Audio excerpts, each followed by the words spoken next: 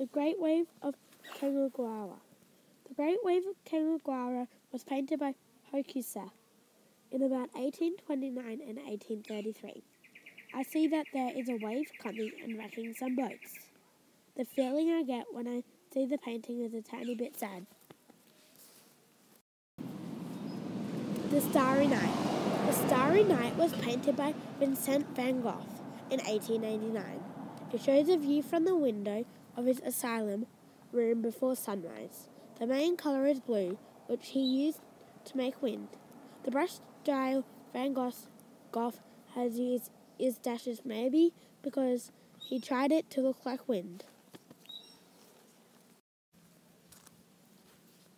The Scream. The Scream was painted by Edward Munch in 1893 to 1910.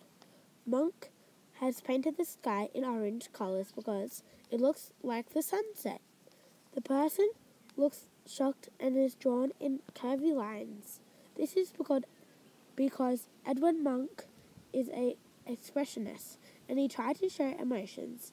Munch has used a lot of curvy lines because it represents the expressions. The bridge is drawn in lines that are straight. This is to show what's happening.